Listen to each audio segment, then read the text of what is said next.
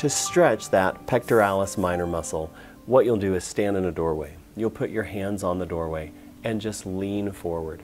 As you're leaning forward, that'll really stretch that muscle. You can even lean forward and look up. That'll stretch that muscle even more. You'll hold that position for as long as you can tolerate, or up to a minute, and then relax.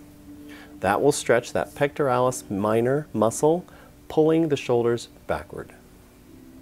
Great.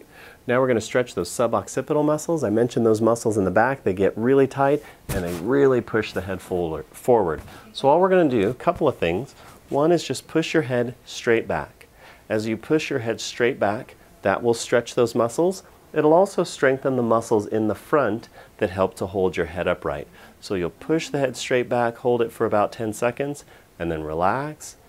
Push straight back again, hold for about 10 seconds, and then relax. The next thing you'll want to do to stretch those suboccipital muscles is just simply look down to the floor and pull. If you slightly pull to the right, you'll stretch the left muscle. If you slightly pull to the left, you'll stretch the right suboccipital muscle a little bit better.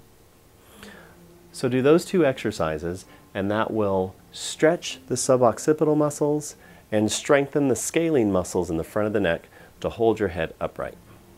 Now we're going to stretch the psoas muscles. Those are the muscles that are in the front of the leg that cause the pelvis to shift out of position and can cause a lot of lower back pain.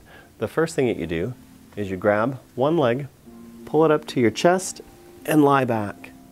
As you do that, you'll stretch the opposite psoas muscle. If you need to stretch that muscle more, you can put yourself to the side of the bed, if you're lying in a bed. Do the same stretch, but with your leg hanging off of the bed. That will stretch that psoas muscle even more. And you'll do that on both sides. You'll hold that position for 10 to 15 seconds and repeat that 5 to 10 times.